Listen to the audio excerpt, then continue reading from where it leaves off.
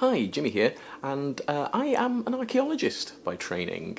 I have a research master's degree in archaeology. I've worked in field archaeology and research archaeology in various capacities, and so I try to keep up with the archaeology news, and part of that is when I see a skeleton that I don't recognise on the internet, I will click on it to see where it's come from, and we've just got 50 new ones.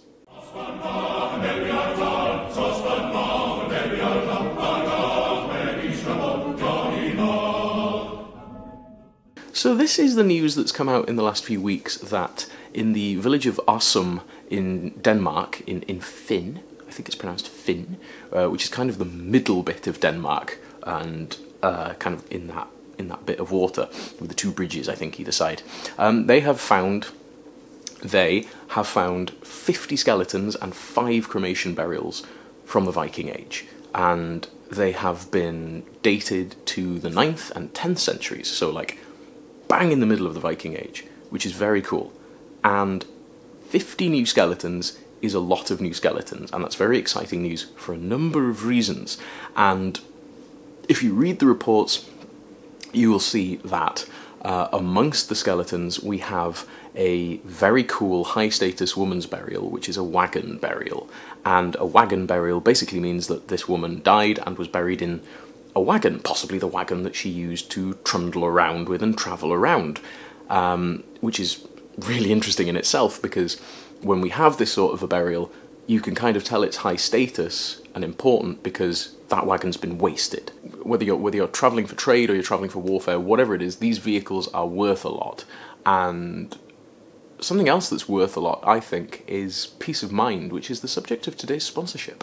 Hello, you find me in my car, holding my camera in my hand because I'm in a rush, and when I'm in a rush, the last thing I want to worry about is my internet security, and that is why I use NordVPN, and you should use NordVPN as well, and you should use it by going to nordvpn.com/Welsh and using the code Welsh at checkout, because if you do that, you will get 4 months extra on a 2-year subscription to NordVPN, and it's all completely safe with their 30-day money-back guarantee. You've got perfect peace of mind. You get next-generation internet security, you get encryption, you get help with things like phishing scams, man-in-the-middle attacks, all these horrible things that people on the internet want to do to you, which isn't very nice of them. You also, if you go to nordvpn.com/Welsh and use the code Welsh at checkout, we'll be able to take advantage of things like getting around internet national boundaries, which shouldn't exist. I think we all agree, and so does Nord. You can do things like watch YouTube from Moldova,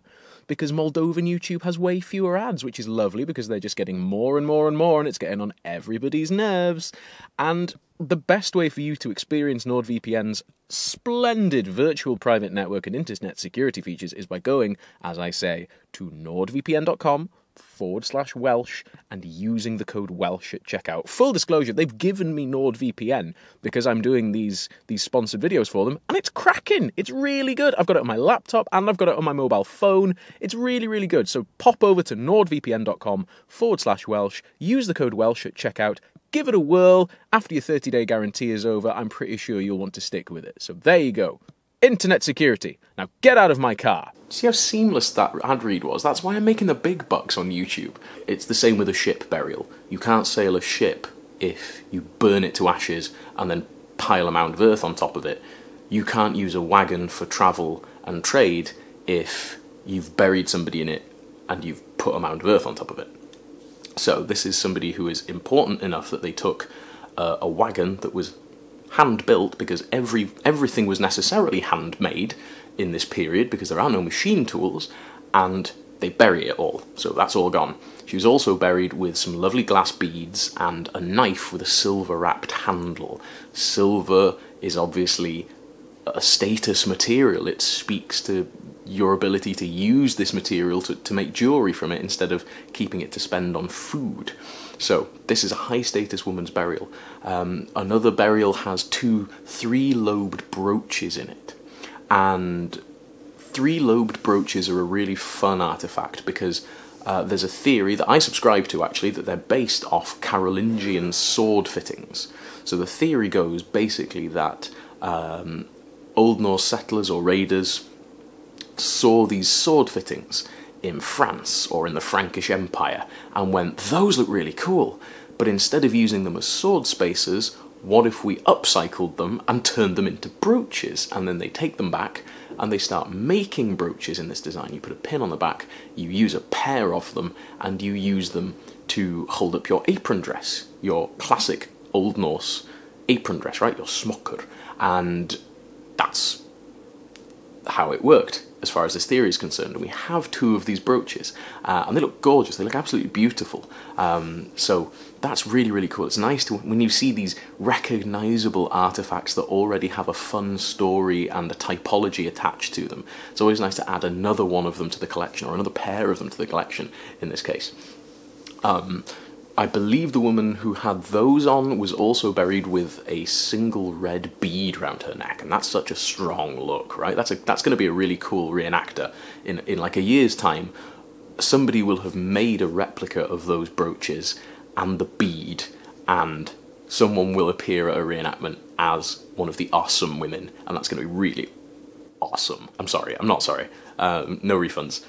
What else have we got? We've also got animal head. It looks like an animal head brooch to me, like the brooch in the hand at the top of the article looks like an animal head brooch, which I thought were diagnostically Gotlandish. So I thought they were kind of culturally diagnostically, they were Swedish.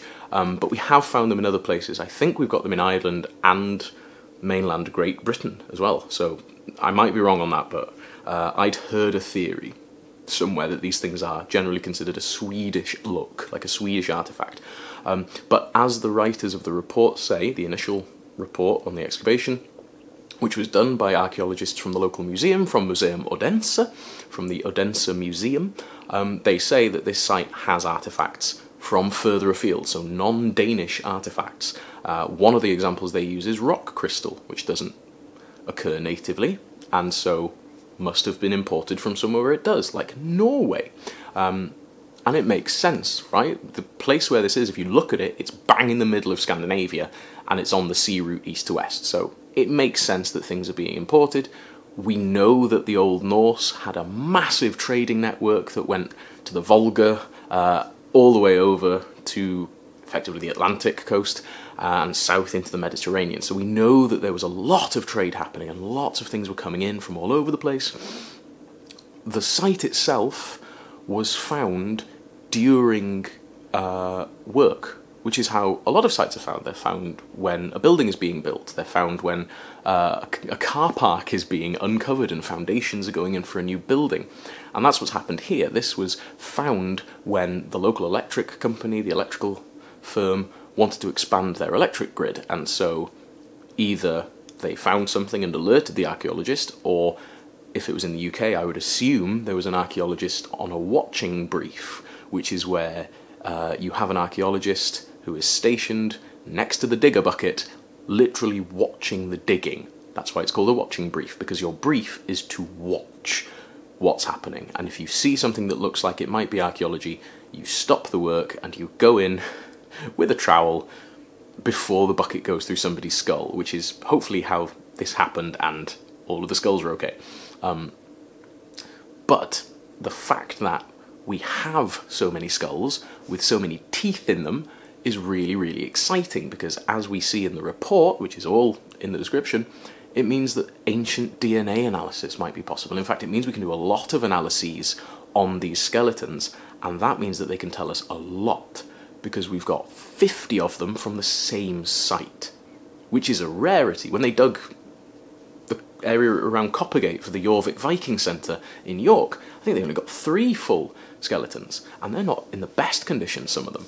So the fact we've got 50 pretty well preserved skeletons means we can do a lot of analysis on them.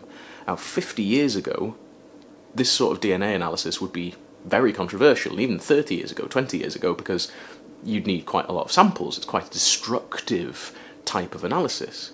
But now it's not as destructive, because you can clone the sample, which means that you can take a much smaller sample from your skelly bone and clone it as many times as you need, so you can do lots of different tests on it, which is great. So hopefully we'll be able to do some really cool aDNA analysis, which can tell you all sorts of things. It can tell you, potentially, where these people were from, what their background might have been geographically or ethnically, were these people all related? Is this a family burial ground? Is this 4 generations of the same family? Does that imply that this is a noble burial ground or a royal burial ground?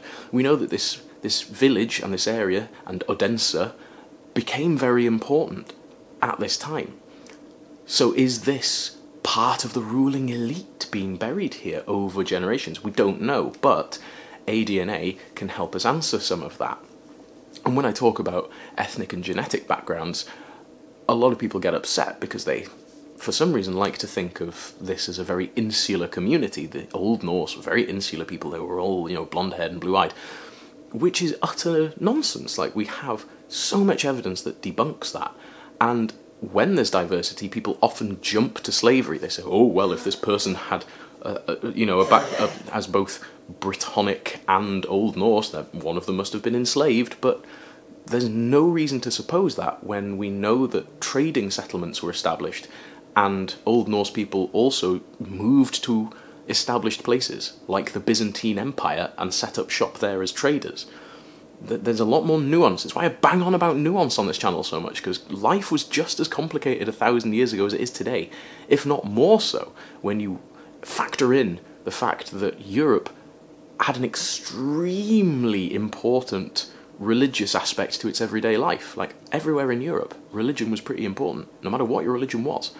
So if you imagine, you fall in love with, or you decide you want to start a family with, an Old Norse pagan who's moved in and set up shop as a trader in the Byzantine Empire, much to the annoyance of your Orthodox Christian family, you can imagine how that might play out. It's a really good idea for a film. Robert Eggers, if you're watching, I can provide my own costume. But yeah, it's really interesting. It's really important that we have this site and all of these people's bones, because it will give us, whatever the information is, it will give us a lot more information on how life was lived. And we'll be able to see if there are, genetic markers for diseases and how prevalent those might have been in this community. All of this amazing stuff that we can do with DNA analysis now, what they might have looked like, hair colour and eye colour, for goodness sake. It's just crazy the stuff you can work out from a shard of bone or a fragment of tooth. It's absolutely fantastic. So, full disclosure, my camera ran out of battery, so I went for a bath while I was charging. And it really hasn't charged very much, but, these are the things that we deal with when we do YouTubes. The other thing that makes this exciting is it gives people like me, historical reenactors, and a lot of the people watching this, I know, lots more information, because we rely on a fragment of the past that we're trying to recreate, right? We try to recreate clothes through fragments of fabric. We try to guess at the cut of a specific garment through maybe a quarter of what's left of it sometimes, if we're lucky. And the artifacts that we're going to get from the reports that start coming out are going to allow us to make lots more replicas of lots more of these things, which is very exciting. So hopefully in the next couple of years we'll see people making replicas of the 3-lobed brooches that were found, for example, or the animal head brooch, or the knife with the silver wrapped around the handle. It would be really cool if we see that, and we will. This is how this develops, is, the site is found, it's kept secret for a period of time, and this one was basically revealed 6 months after it was found because of various reasons, but one of the main reasons that archaeologists do that is people will loot archaeological sites. It happens a lot. People will turn up during the night with metal detectors and they will try to steal the artifacts, which is illegal and a dick move. So very often that's why news is 6 months after it's been found, because it can take 6 months. It can take 2 years to fully excavate a site, get everything noted down, take all the artifacts and the remains away, and write up reports that are then ready to be sent out to the press. So that's why this has taken a long time. But that's the basic production line, right, for reenactors, is something will be excavated, a report will be published on it, somebody will get hold of that report, they will then take the information from that report and use it to make their replica, or they will use it to inform other people in their group, or a specialist will find it and make a replica and then talk to reenactors who will then make their own replicas based off that information. So, it's all about spreading the information around, this grey information that can often be just lost in archives that are difficult to get to. So hopefully what we'll get here, because this is a museum excavation, is we'll get a nice display in the museum in Odense maybe, and possibly like a fully illustrated guidebook or something like that to go along with the exhibit. Hopefully it will all be digitized and the information will be available, and a lot of the Scandinavian universities and museums are really good for that. Places like the British Museum and the Victoria and Albert Museum and the National Museum of Scotland, National Museum of Wales as well, are all pretty good with digitization. So hopefully we'll get all of this information on this amazing site, because a 2 kilometre square early medieval burial ground with 50 skeletons in it is very, very exciting. I cannot overstate how exciting this find is. It's really, really cool. And it's going to be really, really important and tell us lots of things about who these people were, where they were from, whether they were related. If this ends up being a royal family burial ground, that's going to be super, super interesting. We might be able to pinpoint which royal family or dynasty these people were from. That's taking a bit of a leap of faith, I know, but still, that's jumping the gun. But, that is among the options that we have because of this ancient DNA analysis that we could be doing on these skelly bones. So it's super, super, super, super interesting. Hopefully we'll get loads of info. We might get some fun 3D reconstructions. I love 3D reconstructions of some of the people buried here. And yeah, I think that's pretty much it. I'm still a bit poorly, so I do sound a bit rough. I'm sorry I'm sounding a bit rough recently. I've got a really nasty cold. But yeah. Dwi'n obeithio fod chi wedi mwynhau. I hope that you've enjoyed this little video. If you want to have more of these little sort of here's what's happening in archaeology news videos, then feel free to let me know in the comments. I'm doing this because people have shared this a couple of times on the Patreon and the Discord, and people have sent me DMs with it. So if you want to support the channel financially, we have the Patreon link in the description, and there's a Discord channel that's become a lovely community. There's like a couple of hundred people on it now. And it's super cool and super supportive. Everybody on there is awesome and looking after each other, which is beautiful. If you just want to support the channel in the traditional way, like and subscribe and so forth. Yeah. Otherwise, diolch yn fawr am wylio. Thank you very much for watching. And until the next time, tan tro nesa, hwyl am y tro. Bye for now.